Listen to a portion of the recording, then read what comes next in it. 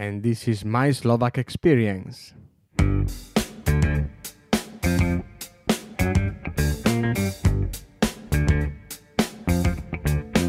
Hello everyone, today's guest is Anca Dragu. She's a journalist that 18 years ago came from Romania to Slovakia for a media workshop with just a few crowns in her pocket and not a clear idea about her future. And now she's working in the Radio Slovakia International, covering many topics, from business to politics, from healthcare to sport. So you can listen to Anca from the radio almost every day, but only here, in this podcast, you can enjoy her Slovak experience. My apologies in advance for the noise background during the interview. We were in a fairly quiet cafe in Bratislava when we started recording, and at one point, lucky day, someone chose the same cafe to organize a little birthday party for their kids. Anyway, the audio is still very well understandable. There is a good lesson learned for me to choose much more wisely the place for the interview.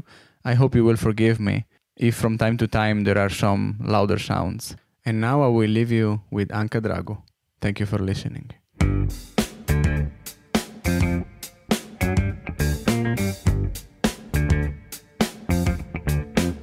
I'm here with Anca Dragu. Anca, thank you for being here and sharing your Slovak experience. It's my pleasure. You are working in Radio Slovakia International, and so in this you already are in a media area, also potentially you already touch very many topics. So we will probably talk at the beginning about you. I would like to start your experience as such, but then probably we can get also to talk about something more and also what you're doing. Okay. But let's start from where you come from. So you are from Romania, right? Yes. So why Slovakia, and when did you come here? Well, it was by accident, actually.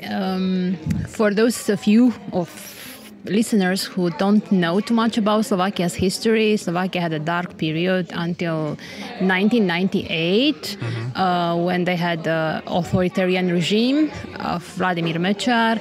And after he fell from power, there was a lot of money from all sorts of donors coming to Slovakia to support the civil society and free media. So one of those projects was to bring journalists from many other countries in Central and Eastern Europe, Romania included, here for kind of training, a training that lasted about 9 months. So this is how I came, and I came by train because everybody asks me how did you come by train. On January the 6th, 2000, and nobody told us that it's a state holiday, a bank holiday in Slovakia. Shops are closed, banks are closed, and so on. And we came 6 crazy Romanians by train from Bucharest by night train, and we changed trains in Budapest. So thanks God, my friend who was studying there came to meet me at the railway station at 6 o'clock in the morning and brought some kind of cake. So we survived on that cake for the next 12 hours. Everything was closed. And we had to go to Modra, where we were accommodated. And imagine, everything was closed in Bratislava, in Modra. The church was open, but otherwise everything was closed. So yeah, this was the first day. Travel advice, never come on a bank holiday to Slovakia. Joking. Maybe many things changed since then. So how do you remember the train station perhaps at that time? Is it the same as now? Excuse me, not everything changed. Last week, my friends did not know that supermarkets are closed on September the 1st. So I know a few who queued in front of gas stations to buy some canned tuna and toilet paper. So no. Some things never change. Railway station. Look the same. It's the same. Yeah. So including the Sputnik, 18 years ago, and now it's kind of the same. The same. I like the Sputnik. Do you know? Have you seen that? There is this I like the Sputnik. And also how they were, trying to kick out, to evict the bourgeois, and they were making friends with black people from Africa. How are your first days when you come here? Well, the first one, except hungry. for the first, but Well, slowly but surely we got accustomed. It wasn't easy because, of course, the language barrier and stuff. But we had a person who was in charge. Excuse me. But we had a person who took care of us, at least to translate. And we had a lot of funny story. We had to go to apply for, of course, for this temporary residency, and they had this like compulsory health checks. And one was for tropical diseases. Our attempts to explain where Romania is on the map went nowhere. So we went, it was January, February, terribly cold in the morning. You know, we had to travel from Modra by bus. So we went to the building that still exists. Unfortunately, they don't take care of that building, but the building is historical, is the one here downtown, is part of the medical faculty. And we were just lined up there, and I remember that we also had to have an eye exam. And of course... So this was because you were... There wasn't the European Union at that time in Romania was not in the European countries. Union, and it was just ridiculous. Anyway, we had an eye exam where it was a lot of fun because, of course, we read the letters. You know how an eye exam looks like. We read them in English. We read them in Romanian, and the lady concluded that we are useless because none of us could pronounce, of course, C, which is in Slovak, and so on. So it was really funny, but she took her job seriously. She really did the exam. So a lot of bureaucratic stupidities. Then, of course, we had to get used to local habits. For example, we had the last bus to Modra at 11 o'clock, and we fell in love with the driver. The driver was Mr. Achberger. Hello, if he's still working, alive. He was hardcore rocker. So 11 o'clock, you know, he had a radio with a tape cassette because there was no CDs in the bus. The bus was old Karosa style, this double bus, smelling and everything. And he was playing hard rock. And it was like really cold. And we came for a party once and we got drunk and we were loud. So we were louder than his music. And he simply stopped the bus in the middle of nowhere in the field between Pezinok and Vinosadi, opened the door and said that we should get off our bus. So we had really like funny stories. We had some Ukrainian friends and we were hitchhiking to save money.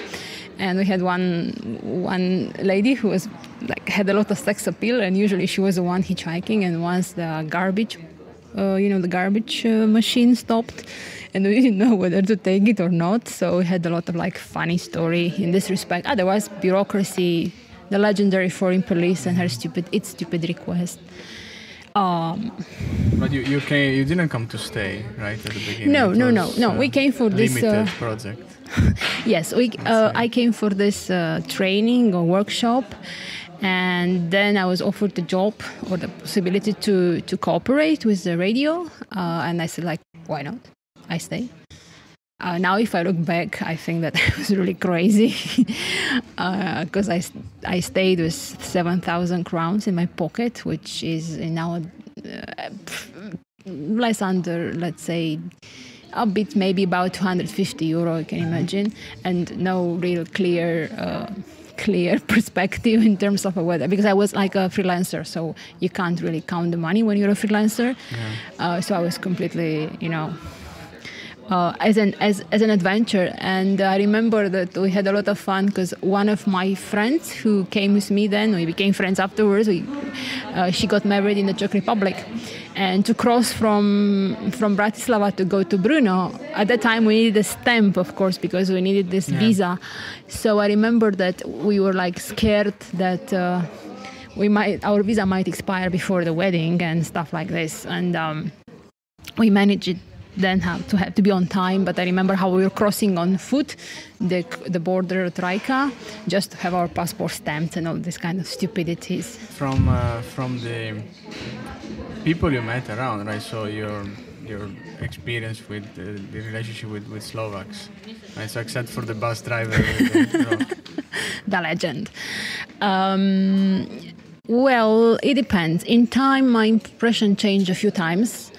So at the beginning, when you are a bit younger and you are crazy and it doesn't really matter, I've always thought that Slovaks are closed people, even until today. So after almost 15 years, how many years?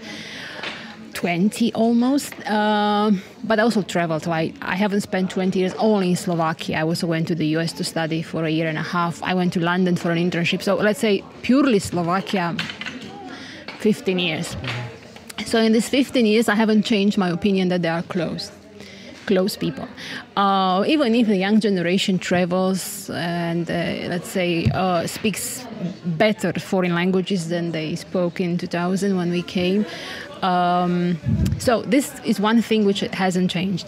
Then, of course, there were like friendships that that came and went, relationships that came and went. I can't say whether in my home country would have been different. I don't know, because you know how it is. You never know. But I think that one crossing point was the year 2015, when the immigration crisis, let's call migration crisis, affected Europe. And when for me it was a shock to be in Slovakia as a foreigner. And I'm not talking about politicians' statements, but I'm talking about people whom I did not expect making statements about foreigners that they bring disease to Slovakia next to me. And at one point I said what kind of diseases I brought. So people I did not expect, And to me it was shocking to see that under the influence of something that did not even happen here, they started to have this idea. I'm sure that you're used to it from some Facebook groups and comments.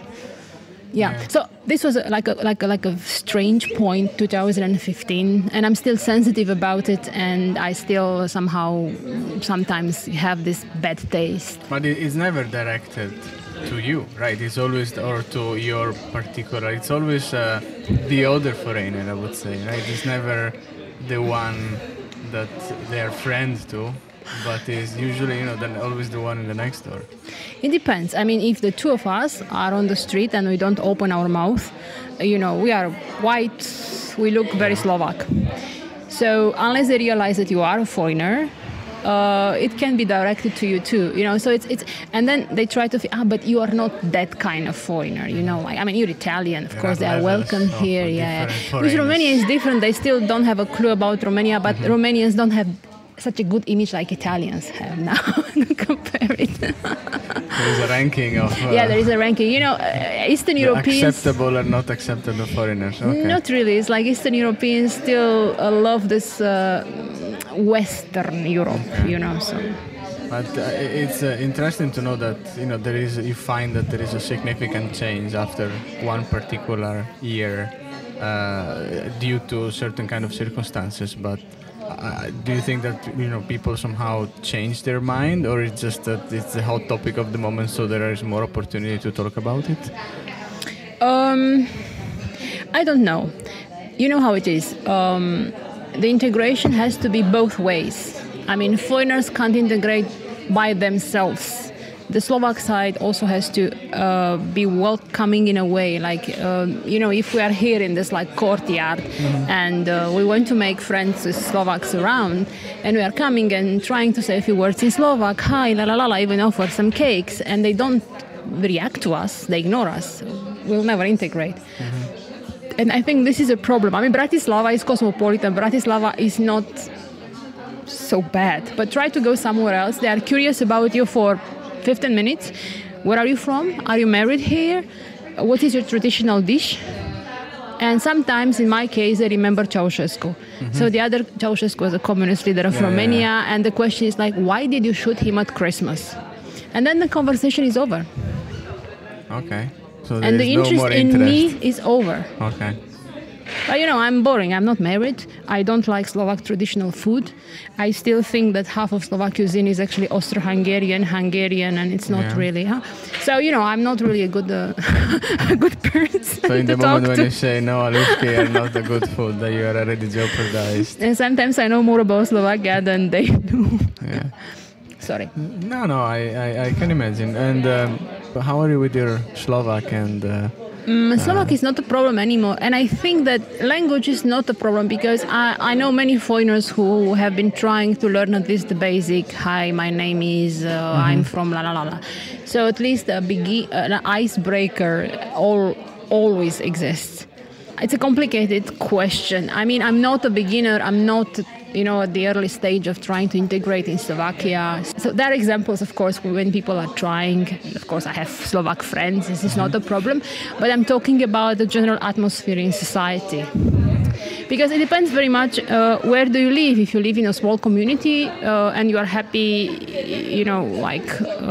Italians among Italians, Spaniards among Spaniards, Greeks among Greeks, Poles among Poles. And you don't really interfere with the large society because you don't need it or because you don't have the opportunity, then it's very different experience in Slovakia. What I figured, I don't know if it's also your opinion, but it takes a bit longer to make friendship. I agree. Right? I agree. So then my general tradition, but then at one point when there is a kind of breaking point where something happens and then the relationship becomes much more easy, and the conversation as well, and also the small talks or whatever thing. Also the deep talk that is not. Yeah, but everybody has a time limit. You know how many years you have to wait for. That's true. So not everybody, because how can I say? I know a lot of foreigners whom I met here at various occasions who are not in Slovakia anymore. It doesn't matter if Romanians or Italians, we have a common person, we know an Italian guy, more people who are like common acquaintances, let's say, plus minus, and they left Slovakia. Some left because of some better job abroad, but many left because of the atmosphere, and they don't say it openly. But that's the truth. At least from the Romanian side, from those Romanians who left, I know that this is the case. They still think that this is okay. Some came with unrealistic expectations, didn't have experience of living abroad, or they left abroad in London or somewhere else. And of course, Bratislava is not London.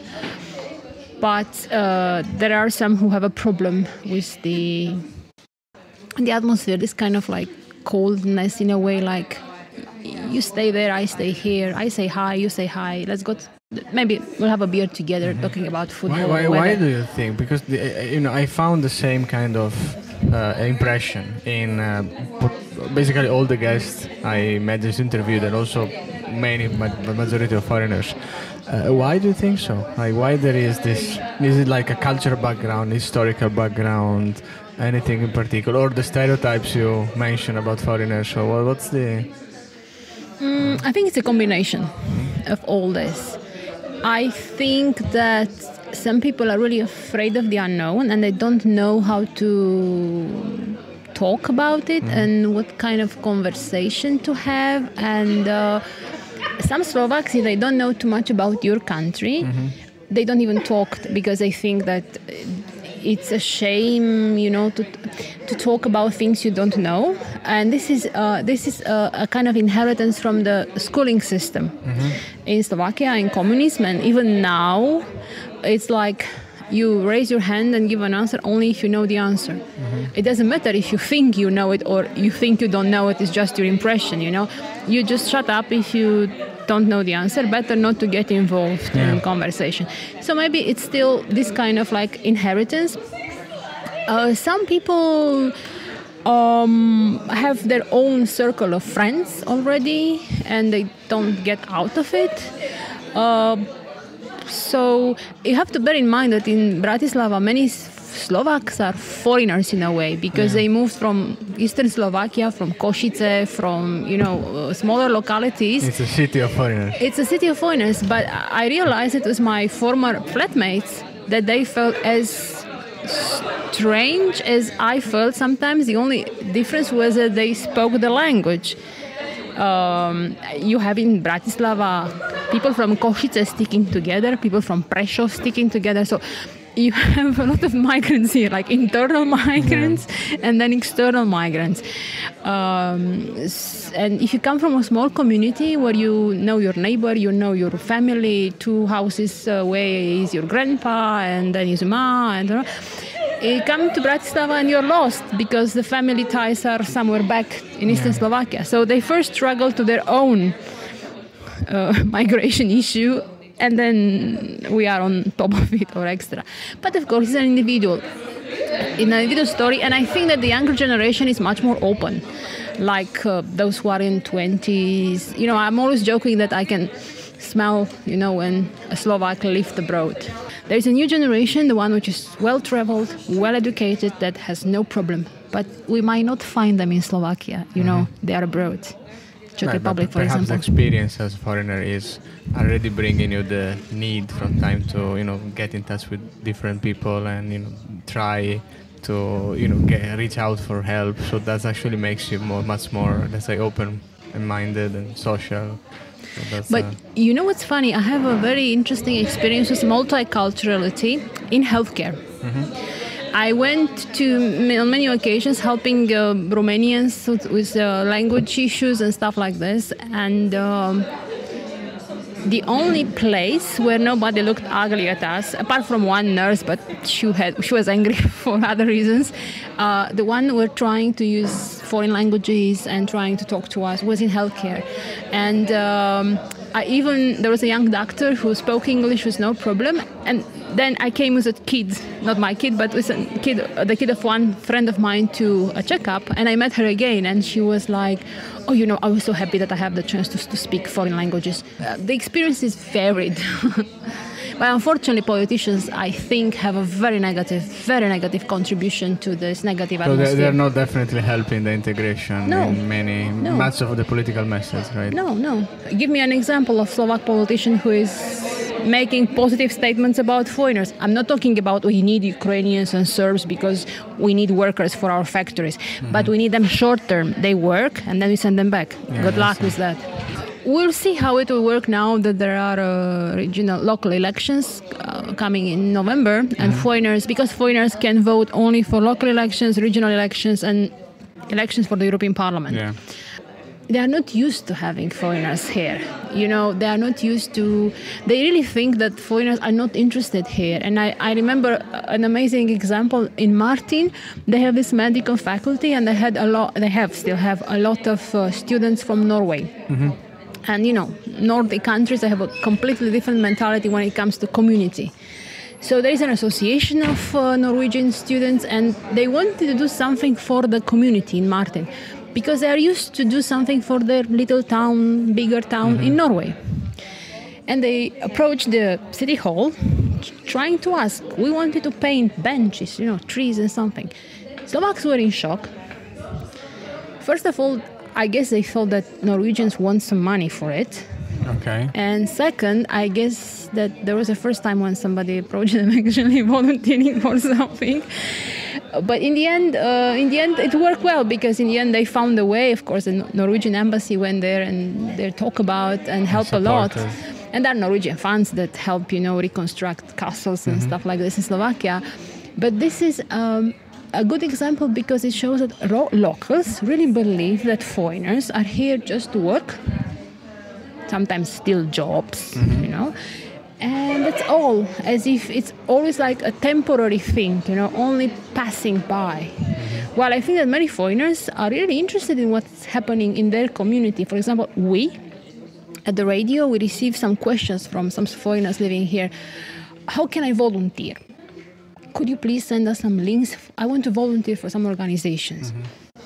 Or practical questions about things like, not this kind of like, who wants to walk my dogs or stuff like this, but because they are used to do it in their countries, they want to do it in Slovakia too. Of course. And we found some organizations that like, oh, but I don't speak Slovak. I was like, okay, you want to paint trees, you know, or collect garbage. Really, how much Slovak do you want to use when you pick up garbage from the forest? Give me a break. But again, it's just like, I think that also Slovaks lack curiosity about the other. Okay. And it's not only about foreigners, but also about their ethnic minorities, neighbors. It's my personal opinion. I don't know if it's maybe shared by others, but I think they lack curiosity about the other. It's very limited. And what something positive, because I have been only critical or negative. Ask me something positive. Something bad. Tell me about your experience as a citizen of the World. the world, and also living in Bratislava and working here. So how's your day, and how do you spend your time as well when you're not working? We return to small talks. Joking.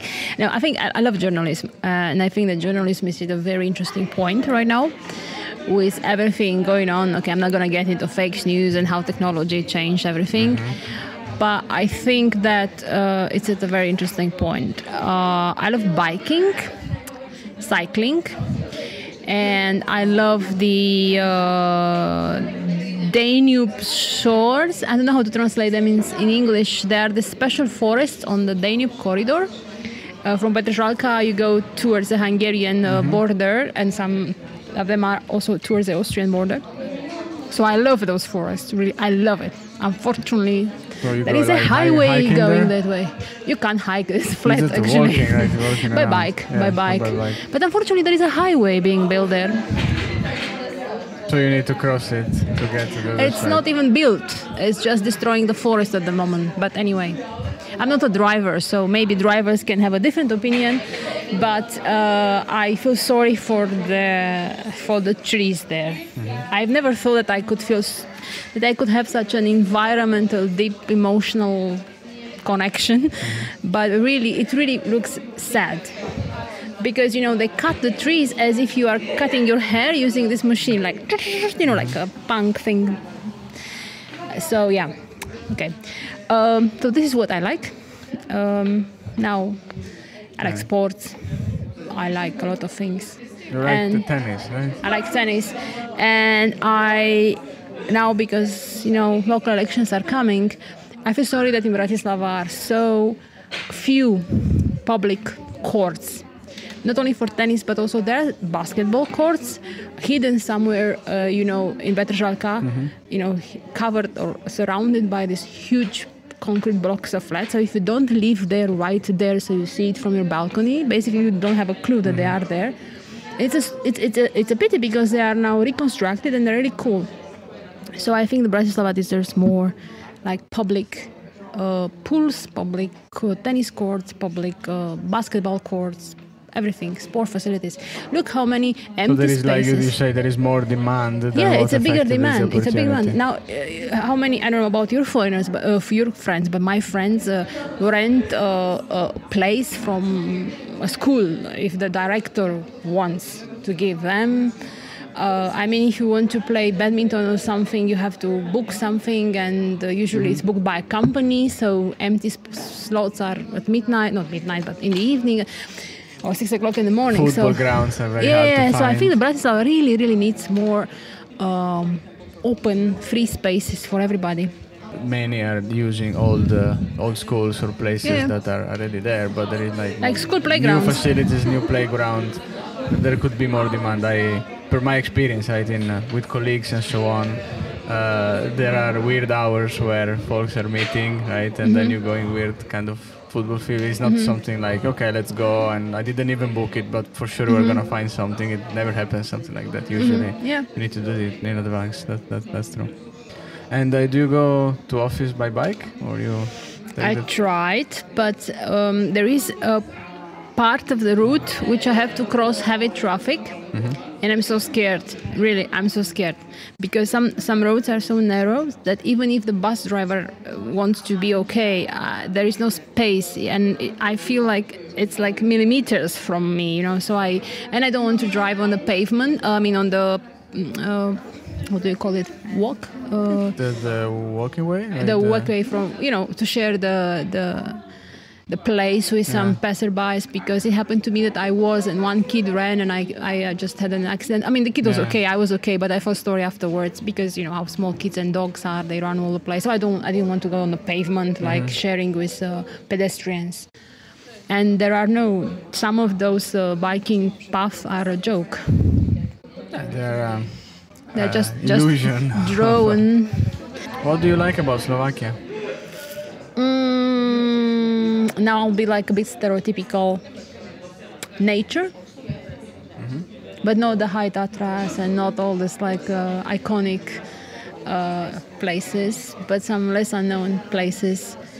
I like I have to explain one thing. I had a very big respect for Slovaks, for the way that they turned around, after mature years and stuff like this. When they started reforms in the 20s, they joined the European Union. It was a lot of enthusiasm. Mm-hmm. Let's do it. Let's show to the world or to Europe that we can do it, And it really, really like cheered up. And, I really, really had very deep admiration. Then, unfortunately, the situation changed a bit. And so this is one of the moments which I like about Slovakia. I hope it will happen in the future too, when people can get together for a common goal which is higher than my interest in, buying a house or a car or something. This is a thing which I admired very much. I hope it's not only one moment in time. I hope that it can happen. This is actually an interesting year for journalism and for politics, and it's like there are several changes happening. At least people gather for a common purpose than usually. I'll talk as a private person right now because I'm still a journalist. So I'm trying to talk as a private person right now.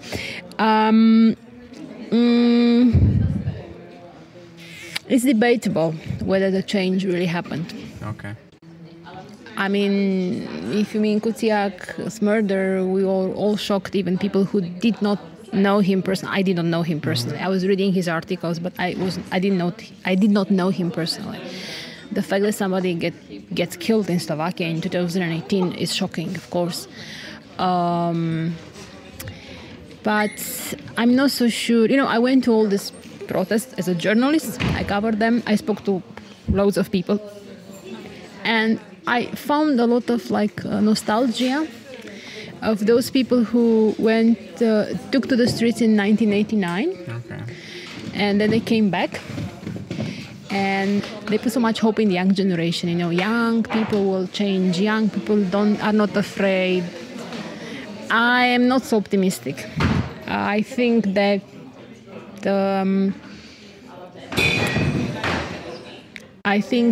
if young people have to choose between staying here and fighting and going to the Czech Republic, which is across the border, or even further, but let's say Czech Republic because it's the same language, I'm afraid that many will choose Czech Republic. I know a lot of people who are really fighting, but I think that the enthusiasm or the anger or the, how do you want to call it, that was here in February, March, April, June is over. And, unfortunately, I have the experience from my home country, Romania, where we had a fire in a discotheque and 2 years ago, and the government fell. People took to the streets, promised to fight corruption, blah blah blah, tra-la-la. There were elections. With one square full of people. Yeah. But even before we had it, and we had elections. 2016, and 39.6%. This was a turn. Now, 39.6, not even 40% or 0.4, not even 40%. And of course, the same party won. And to me, I spoke to my friends. Some didn't have time to go to vote. Some were disappointed by politics. Some didn't care because they left Romania and they don't care anymore. And I'm really, really, really, really, really not afraid, but I have this on the back of my mind, that at the end of the day, how do we say in Romania, memory is very short. People have short memories, not only in Romania, but people have short memory. Now, what would you hope for? For Slovakia? Oh, it's a long list of things. I hope that the atmosphere will someday not come back, but the atmosphere will be again like the one I found in 2001, that enthusiasm, a vision. Let's do things. We have a goal. Let's go there. Of course, not everybody was like this, but the atmosphere in society as such was like, let's have a goal. Let's go there. This is what it's funny in a way that I want something back from the past, like a nostalgic almost thing. Okay. But this is what I want. And to open much more. Not to be afraid of, foreigners or Roma or Hungarians or whatever. Wind, water, fire. So perhaps it's that particular feeling that everyone at one point is agreeing on a certain kind of common good for the community, and then they are managed to organize at that time and to move something forward.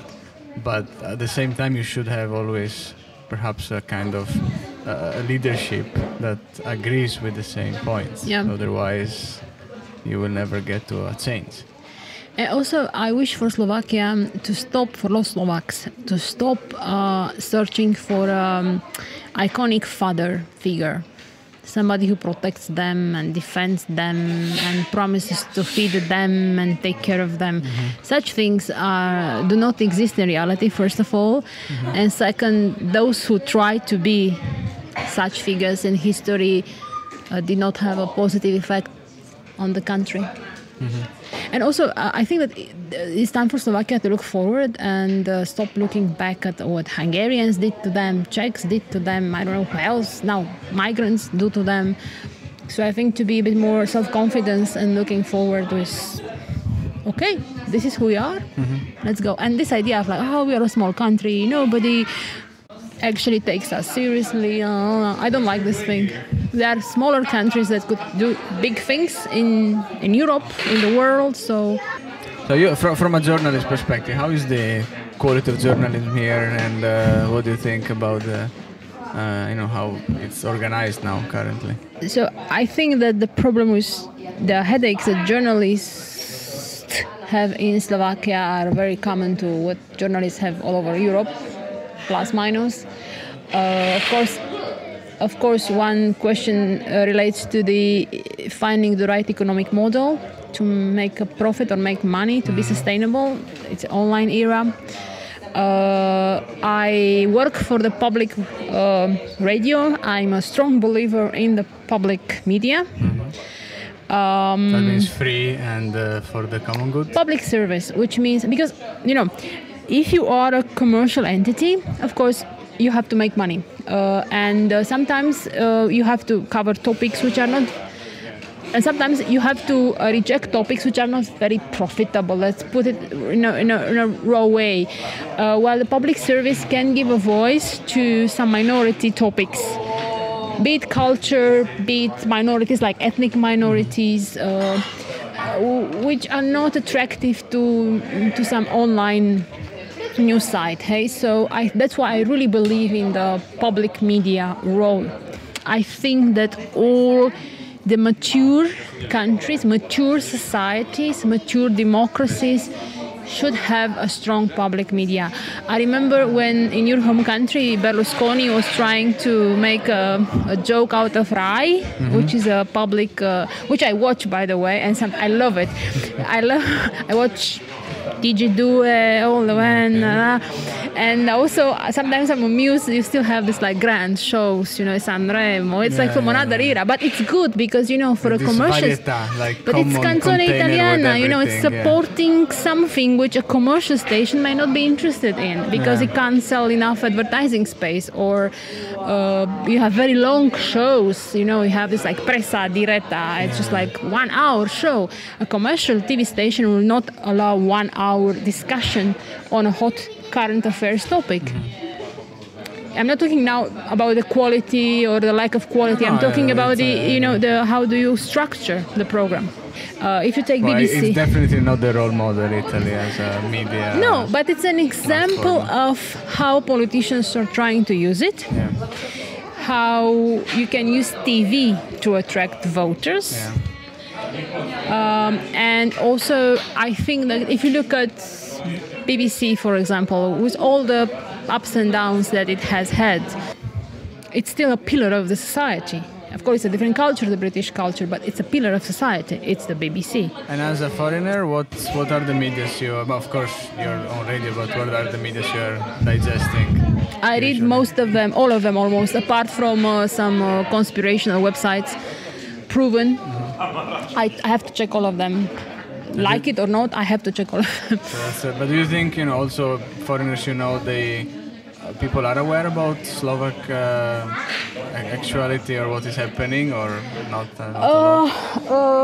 I think they are now. I don't know which is the source for them. I guess that the two of them are Slovak spectators, and I hope that also our station.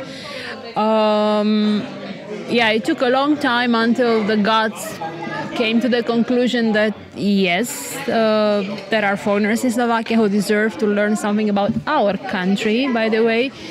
And we have this and this and these outlets. Of course, the European Union also had the role to push it a bit. But finally it happened, and I'm glad it happened. I don't want to promote my radio station too much, but I think it deserves a bit more promotion. This is a MySlovakExperience, mostly with foreigners, and this is in English, so it's, even if you don't speak Slovak, you can understand. So it's a good source of information. So you say it's also public. Yeah, and we try from time to time to go more into those communities, to talk to those people, to present the life of those people living here. Not everybody is willing to talk to us, but from time to time we do it. We do it. And we want to do it even more. What would you change about Slovakia? I think more openness is one thing. And if I have to change something in my attitude towards Slovakia or my life in Slovakia, I think I should be a bit more phlegmatic and not to get too emotionally involved in some things and in some... sometimes I pick up fights, like at the bank, somebody didn't speak Slovak and the lady was rude to a person, and I tried to help the other person and she was rude, and I was really then I was aggressive towards her. I called the boss, I said that this is racism and so on. Sometimes maybe I should just be a bit more calm and not get so much involved in things. As experience, compare maybe with the Romania you come from, like the services and I think they're the same. In the city. I think they're the same former communist countries, Eastern Europe. I think plus minus they are the same. But I haven't lived in Romania for so many years that if I go once per year, of course I pick up a fight with somebody there, but some office or somewhere. But I don't know. So I'm not living there. I haven't lived there for a long time, so I don't know how it is. I can't compare it. You go back from time to time? To visit. What are the main things your friends from there are interested about Slovakia, or what they know about this place? It's interesting. I think that most of my friends have already visited Slovakia or came to visit me. They don't have a lot of questions about Slovakia. Usually I spend little time there, so we talk about us. We're not talking about. We talk about Romanian politics and other things.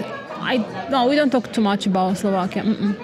Before, when I came here, there was still somebody that was calling Czechoslovakia, right? So there's something like there was a moment where you studied geography at the school, and then that's actually your knowledge stays there and doesn't get updated.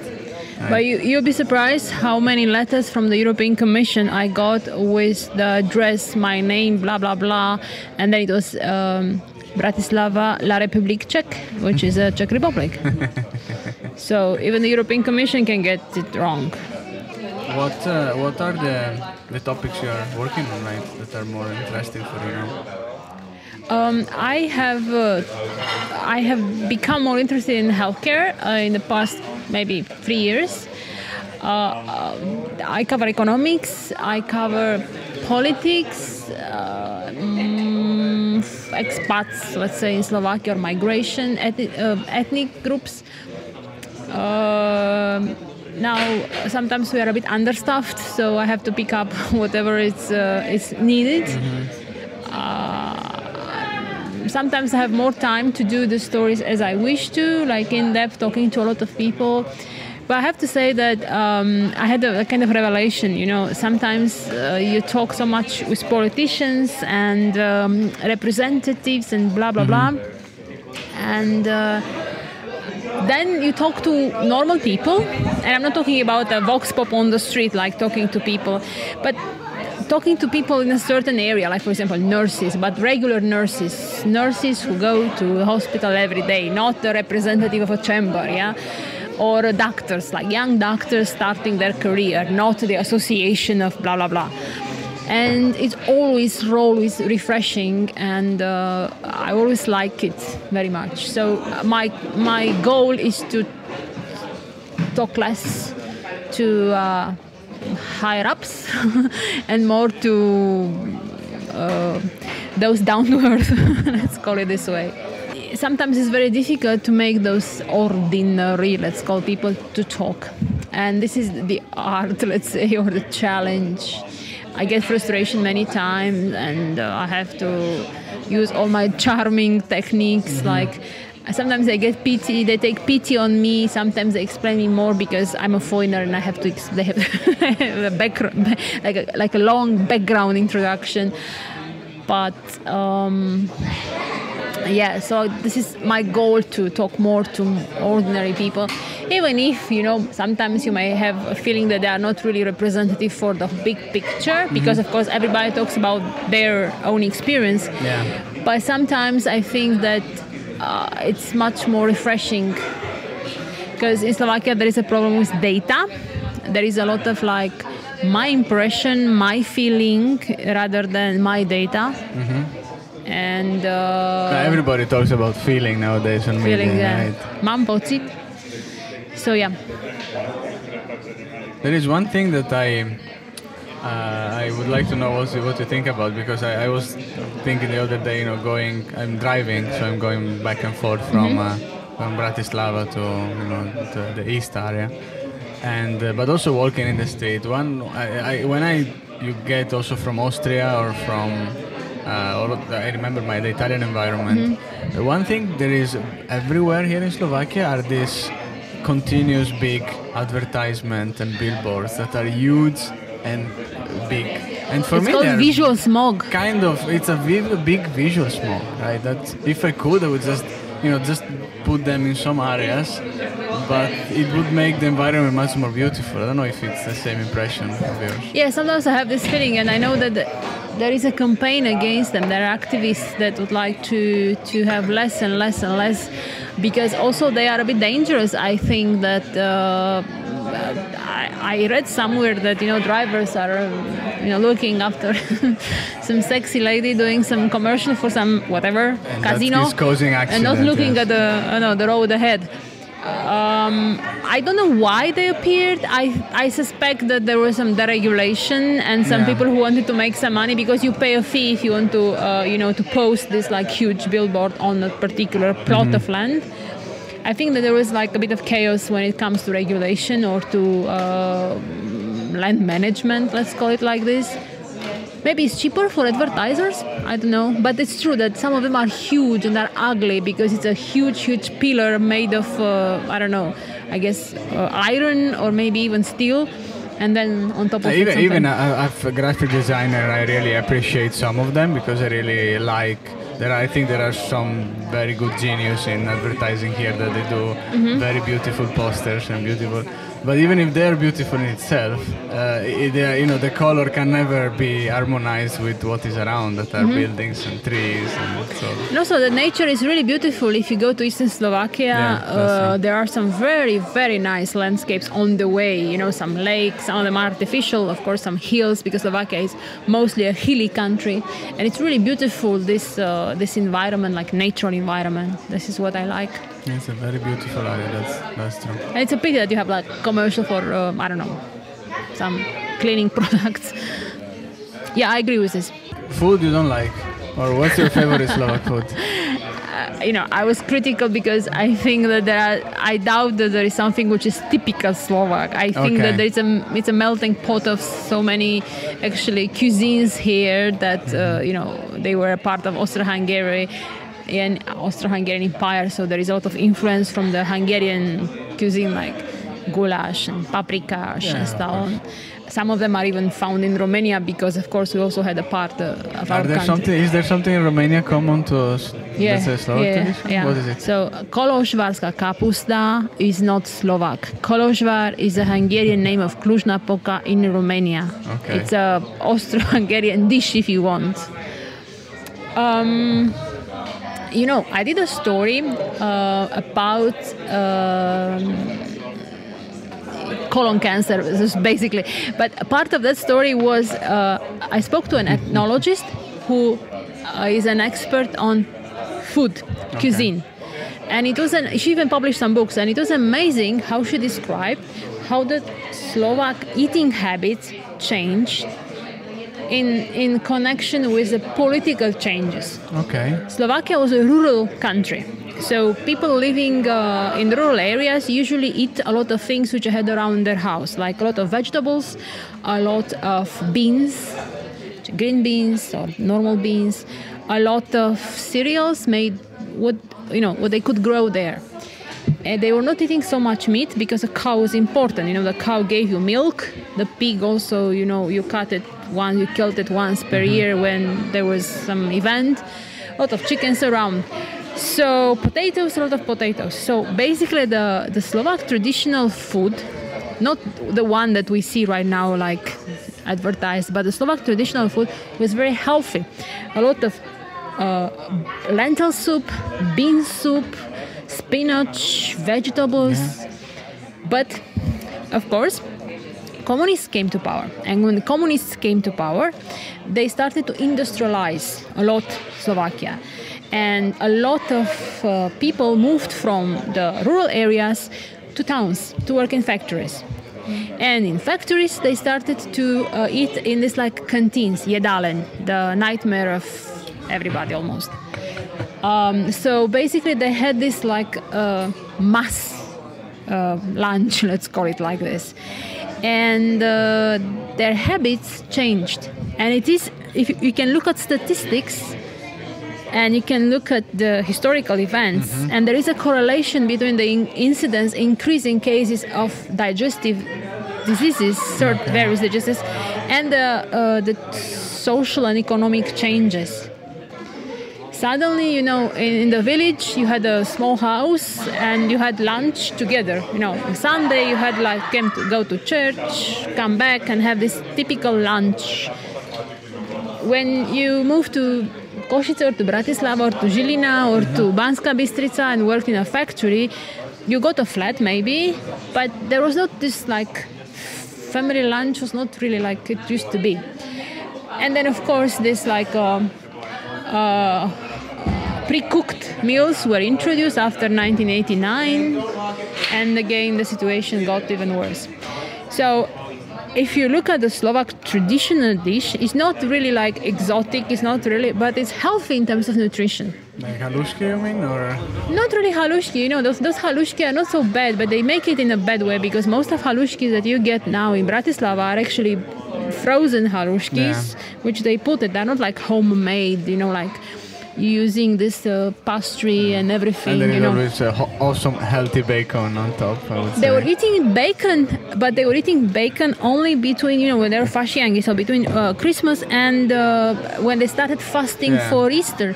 So there were very certain periods of year when you were eating. They were not eating klobasi every day. So, because that animal was very important, that cow, for example, or the sheep, they were there for a particular reason, to give milk, to make cheese out of it, and so on, not to kill it and, grill it. So it's a sad story in this respect. So it worsened the whole tradition, even if it's still considered as tradition, but perhaps it's like one generation ago. From the 60s to 50s, so it's basically maybe two generations already. But I like some of the soups, like traditional soups, but made really by some grandma somewhere. I went somewhere on a business trip and really we went to eat village kind of krčma, and they're also cooking something. But of course, they had a lot of baked things and baked like sausages and stuff, but they also had like a homemade soup. It was in Eastern Slovakia, which is closer to the borscht that Ukrainians and Russians have. So it was this like thicker soup, vegetable soup, but thicker, the one which is close to what I have in Romania, for example. And it was amazing, but you can't find that one in Bratislava, I think. So there are some things which I like also in the Slovak cuisine. But Bratislava became a bit more cosmopolitan recently. There are many more restaurants and places. It's true. And I like a few of them, are really nice. Really nice. It's still not exactly the variety which would expect. They still try to also adjust it to Slovak, taste. But there are a few which I'm not going to make now commercials, but but there are a few which are nice. And I like, for example, this Hungarian halasle, which is like a fish soup.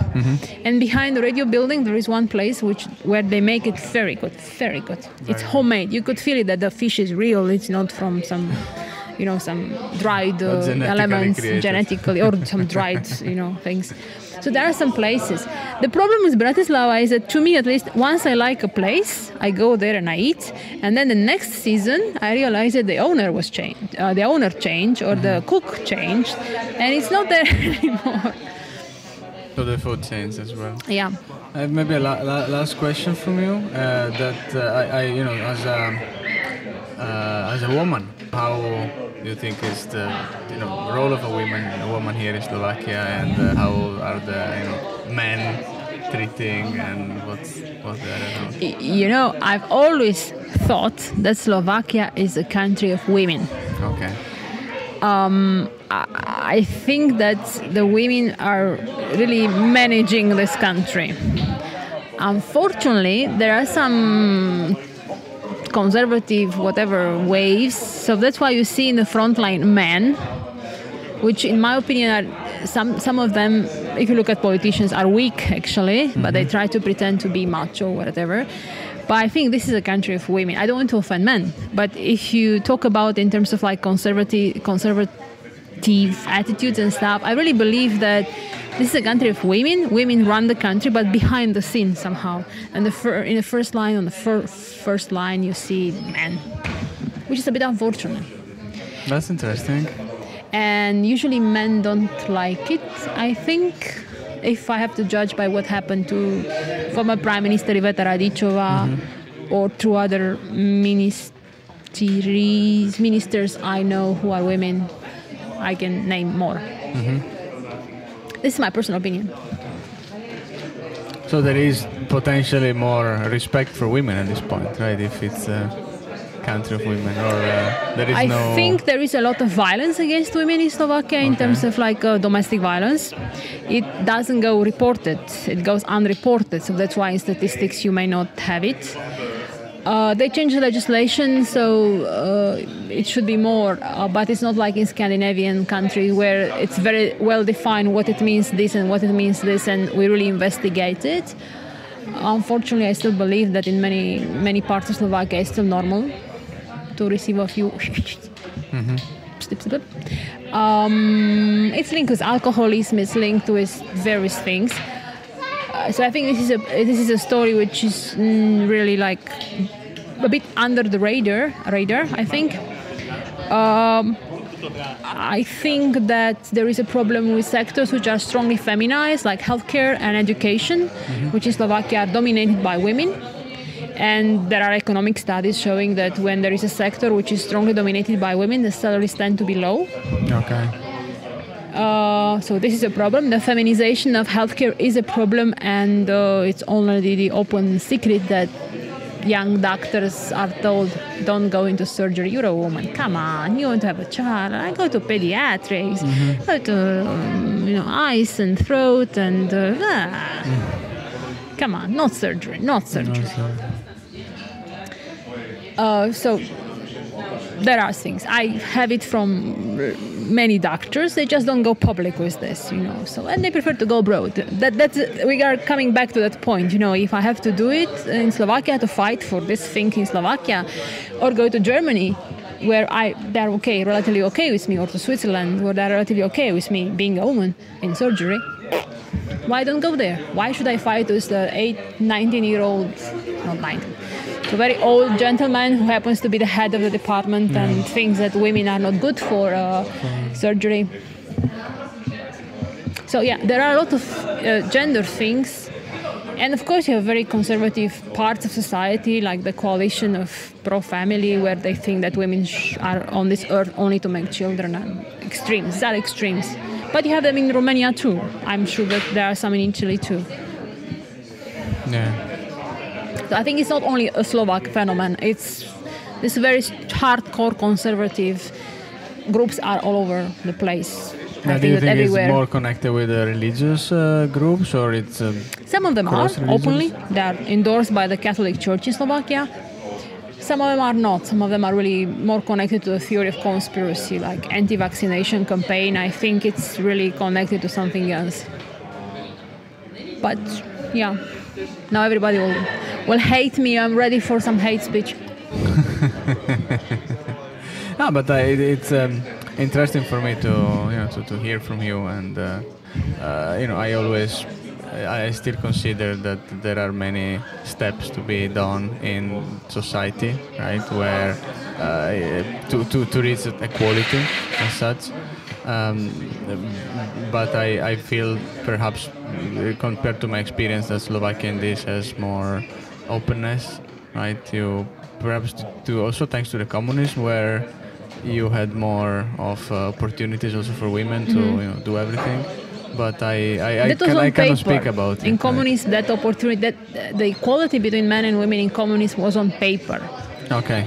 In reality, if you look, at least in Romania, if you look, for example, of women's reproductive rights, there was a disaster. So the equality for men and women in communism, no. No. It's an illusion. Oh, let's be glad that anyway this period is ended. Okay, let's hope for. It's not gonna come back. So thanks so much for sharing. It was my pleasure. Anywhere people can reach out to you or listen to your activities, or except for the radio, is anything where you wanna drive? So I'll just say our website is www.rsi.sk, and we are the foreign broadcast of the Slovak Public Radio. So we are also on Facebook, on Twitter, on Google+, on Tumblr, on YouTube, all over the place. But I can also tune in from the radio, right? Yeah, of course you can listen on the internet, and we also broadcast in Bratislava and its surroundings on 98.9 FM. So you have a FM radio, and you don't live in Petržalka, close to the Austrian border. You can tune into normal radio. It's the English language broadcast. It's at 6:30 and 8:30. But we also have a German language, Slovak, French, Spanish, Russian. All of them. It's for Slovaks, foreigners. It's for Slovaks, foreigners, everybody who speaks that particular language. Yeah. And everyone around the world that wants to know what is happening here. Exactly. Cool. So thank you so much. You're welcome. Thank you everyone for listening to my Slovak experience. See you at the next interview. Till then, have fun, share and enjoy.